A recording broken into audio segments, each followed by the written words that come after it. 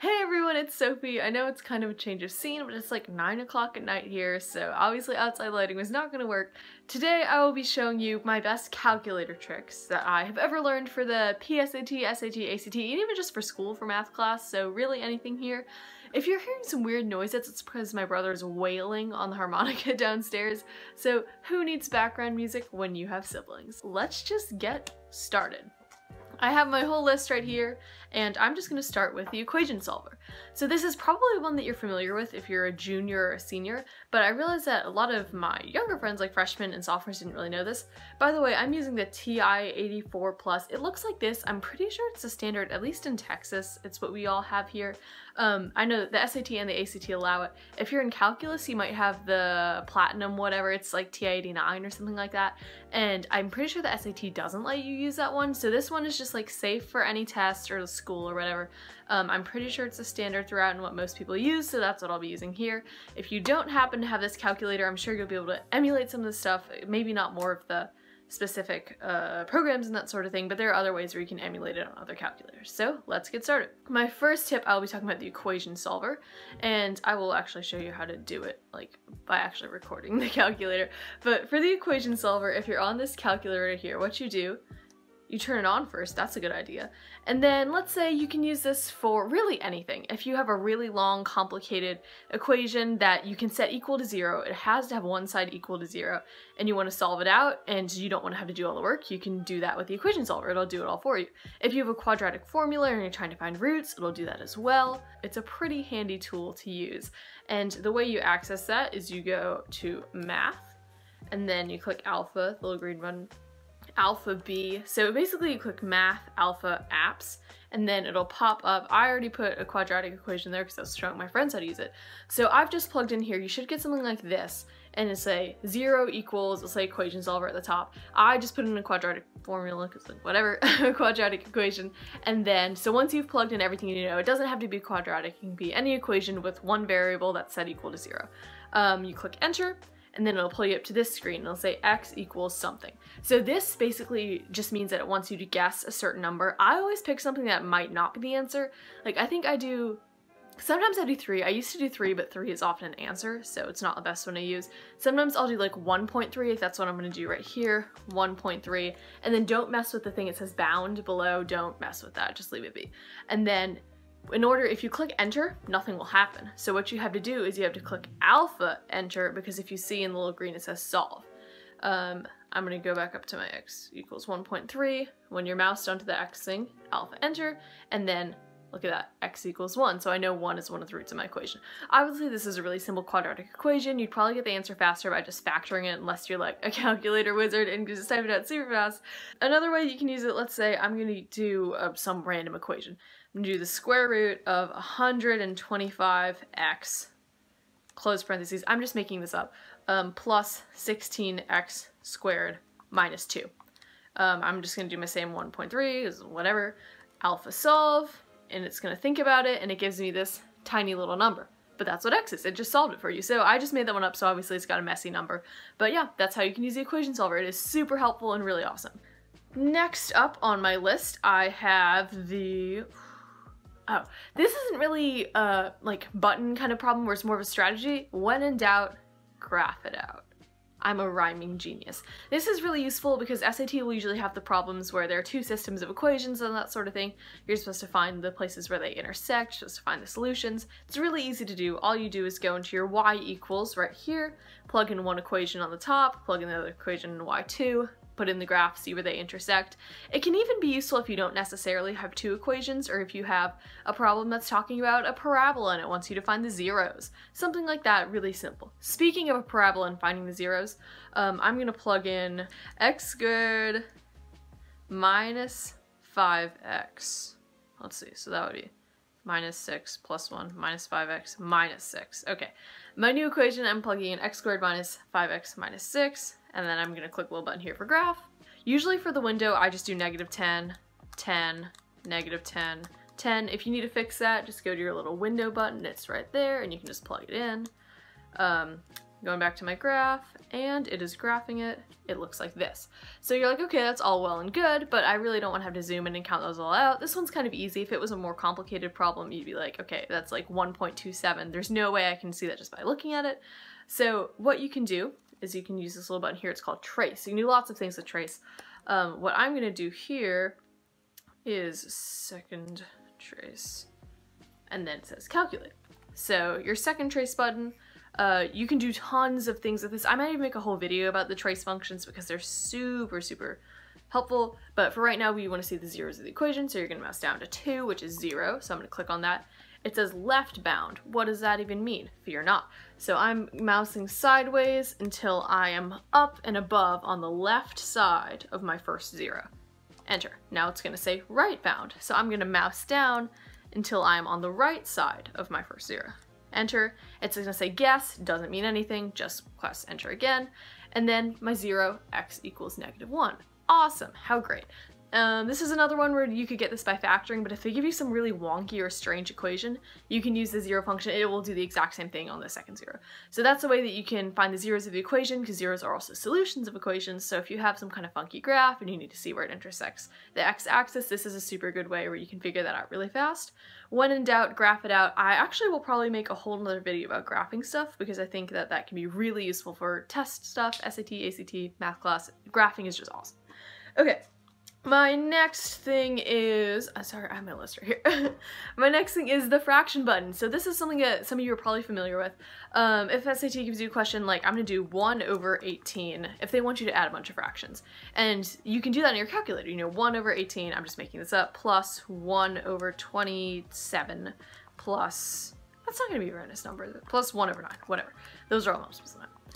So then you get this, and you're like, okay, well that doesn't really help me because I'm trying to find, you know, fractions. So have no fear if all the answers are given you in fractions. You go to math, first one right there is frac, math 1 frac, enter, click enter again, and it'll give you a nice fraction, 11/54.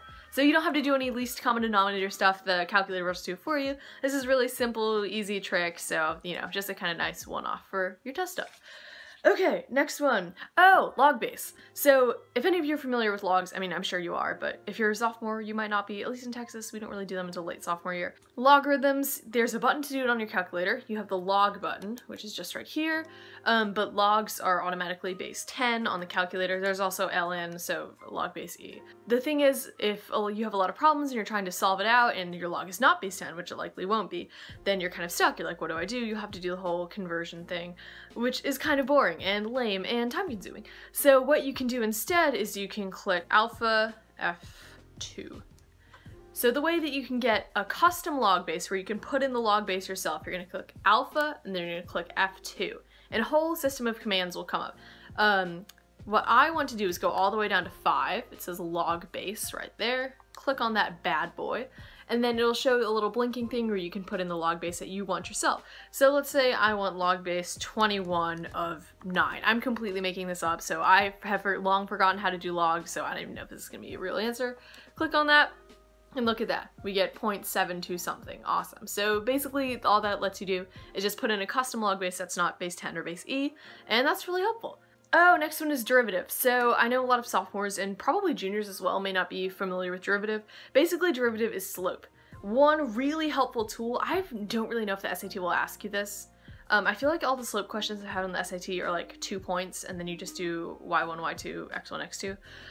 But if you ever for some reason need to find the slope of a point on a line, there's a function that'll do that. If you go math 8, it'll show this little D thing. Just put X, don't ask Y, just put X on the bottom, and then you can plug in your system of equations. I'll do the one I did last time. It'll be x squared minus 5x minus 6. And let's say I want to find the slope of the line at x equals 2. I'm just making this up again. I have no idea what any of this is. And then I get -1. So we know that the slope of the function at the point of 2 is -1. So that's super helpful. I don't exactly know if you'd ever really need that for the SAT or ACT. I'm not quite sure if they test on that, but that is slope, rate of change, / derivative. They all mean the same thing at one certain point. Okay, next up on my list is binomial PDF. Okay, I do not think that you will necessarily need this on the SAT or ACT. I am not quite sure if they ask a question like this. I feel like I saw one of them because we learned it in academic decathlon, and then I feel like they had a question like that on one of the tests, and I was so happy because I was like, no, it is. So binomial PDF is a sort of a tool thing that you can use in very specific instances. So what binomial PDF does is it calculates probability of a certain event done a certain amount of times. Let me explain. So let's say you're shooting free throws and you have a 0.9 chance of getting the free throw, a 90% chance of getting it because you're a baller and you're super good. So you have a 0.9% chance of getting it right, or rather 90% chance of getting it right when you're doing your free throws. And maybe you're in a competition or something like that, and in order to win, you need to get 18 out of 20 free throws. And the SAT, ACT math teacher might ask you, what is the probability that you will get exactly 18 out of the 20 free throws and be able to win the competition? Like, what's the bare minimum you'd have to do? And so ordinarily you'd have to write out this kind of long, complicated thing with a combination and exponents and stuff like that. It's probably good how to know that just regularly, but there's an easy way to do that on their calculator. Okay, so you're gonna go to second distribution, which is the button that says VARS right there. And then you're gonna go all the way down to binomial PDF, which is A. You have to kind of go down a little bit. I'm gonna click enter. So trials, we said 20, right, for ours. P is probability that you'll be able to get it, so 0.9. Make sure it's in point and not percentage. And then X value, that is how many you have to get. We said 18. Enter, paste it. So it's gonna put up that little thing, click enter, 0.28. So there's a 0.28% chance that you'll get all 18. That seems pretty reasonable to me, or not 0.28%. 28% chance, 0.28. That seems pretty reasonable to me given the stuff, so you know, you can kind of rationalize and be like, okay, that makes sense. So I feel like I've only seen one of those problems, and I've taken the SAT and ACT multiple times. That's kind of like a fringe thing. If you don't understand it, don't worry about it. It's probably not going to come up on your test, so just, you'll be good. Don't worry about it. Next one I have is storing. This is another super easy, simple trick, especially good for guess and check. Y'all have probably done this before. What you can do is you can store a value in for X and then just plug it into equations. So let's say I want to store in -1 as my X value. So I'm going to put in -1, this little button, store, it shows up as an arrow, and then I'm going to put in as X. Press enter, and then it'll show -1. So if you plug in X, and then enter, it'll come up as -1. So now you have X stored in as -1. So let's do our old equation. We'll do X squared minus 5X minus 6. I've just plugged this right into the home button, no graphing or anything. Enter, and then I get 0. So you know when X is -1, it comes out as 0. So the storing function is really helpful. Let's say that you wanted to find like what X value comes out as like -2 or something like that, and you had no idea how to solve it whatsoever. You can just plug and chug by putting in the answer choices, storing them as X, plugging them in, and repeat. Because it's really easy. Oh no, I put in my graph. It's really easy. So let's say I want 3 is on my interest. I just 3, store as X, enter, and then I can just mouse right back up to the old equation, enter, enter, and look at that, I get -12. So it's really easy to guess and check, plug and chug with the store function. So another simple, easy hack that you can just integrate into your math class, everyday life, testing strategies are really good at. And my very last one that I'm going to show you today, my 8th tip, sorry, this is going to be so long, is how to actually plot graphs. So sometimes they'll give you values and they might not give you a graph and show it visually. So this is really helpful if you're going to want to, if you're more of a visual person and you want to be able to see what the function's going to look like. So I'm just going to plug in some random things. I'm going to stat right here, stat, edit, and then it's going to give you something. Let me clear my old junk I actually had in here.